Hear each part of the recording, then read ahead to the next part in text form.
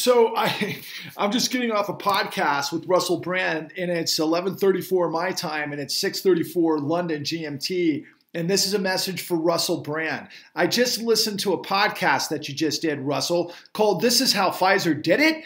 It was pretty spot on in terms of the government complicity and the monopolization and how this works with hedge funds and how they operate internally. But what you're missing is the most important part as it relates to your echo chamber and the clicks that you've been involved with by ignoring me. So let's start from the beginning.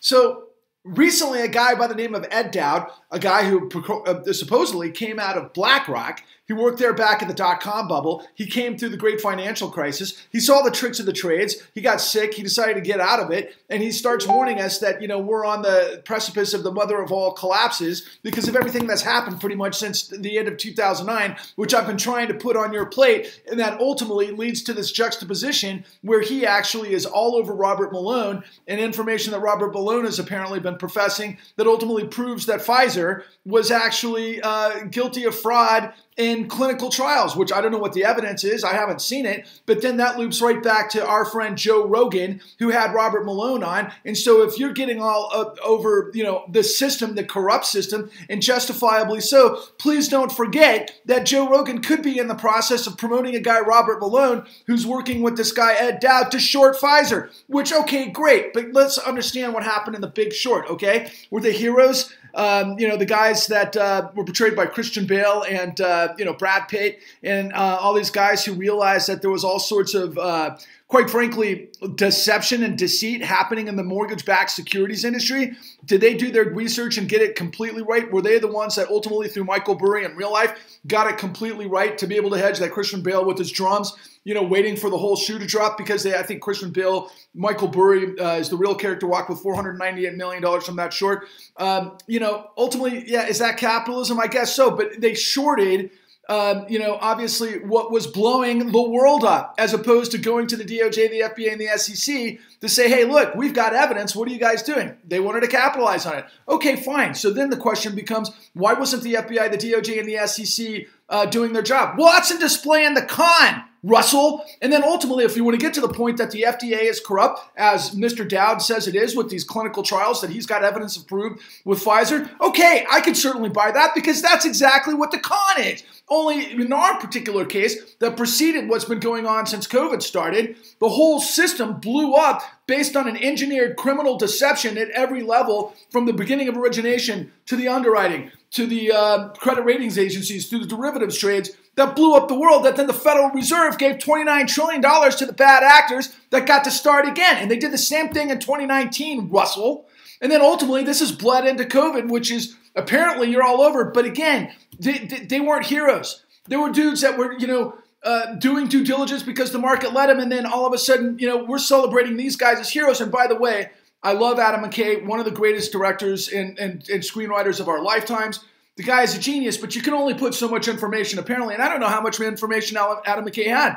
But ultimately, he blamed strip dancers on the 2008 great financial crisis, which is blaming the victim that strip dancers had nothing to do with it. Everybody was set up, just as exactly what I put in the con. I'm starting to get fired up, Russell. I love you. I love what you do. But the problem is, you're playing a game like everybody else is. You don't have the details. We have the details. It's the entire system. So if you're going to go down that path, I would actually cause you a little bit of consideration that maybe Joe Rogan is either intently or unwittingly playing into a big short of Pfizer, which, okay, great. But if you have the intent to do that because you've got the knowledge and you knew what they did, because Joe Rogan's been talking to guys like Matt Taibbi, probably knows about Michael Lewis. I wouldn't be surprised if he talked to Adam McKay back in the day. And he's probably putting two and two together and he's like, well, Jesus, I'm worth $200 million.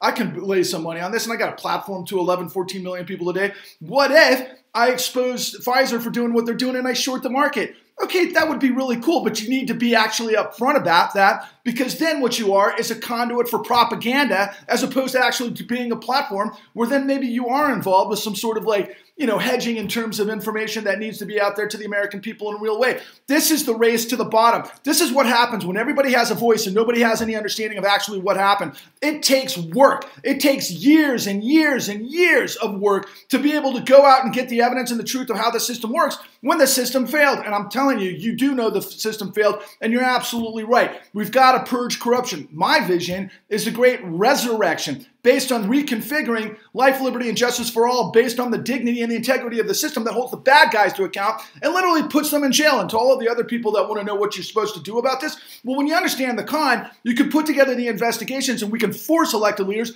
to either do what they're mandated to do based on illegal behavior by these corporate monsters that have created monopolies, and then we basically reconfigure the laws to get rid of all of this obfuscation and this opaqueness, and then we actually prove that the likes of the New York Times and the Boston Globe and everybody else sat on this story because they're also probably playing with hedge funds that are paying for them, and they're gutting their investigation departments, which is why a guy like me, Patrick Lovell, is shouting from the rooftops and the mountaintops that the whole system is corrupt, and I know how. It's in the con. www.thecon.tv. I'm taking it to the American people, Russell, because I've been trying to go to your gatekeeper forever, and you guys are not paying attention to me. But guess what, Russell? We just passed 170,000 viewers in like 3 weeks.